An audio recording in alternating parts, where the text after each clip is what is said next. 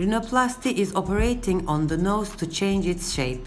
It can be done either for fielding cosmetic reasons without any functional problems, such as breathing problems, or it can be done for breathing problems or previous trauma or damage.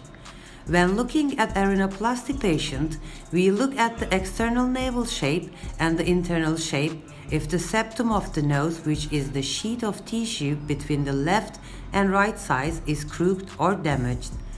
That is also involves a septoplasty operation, and in many patients, merging an improved appearance with improved function is the key to the operation.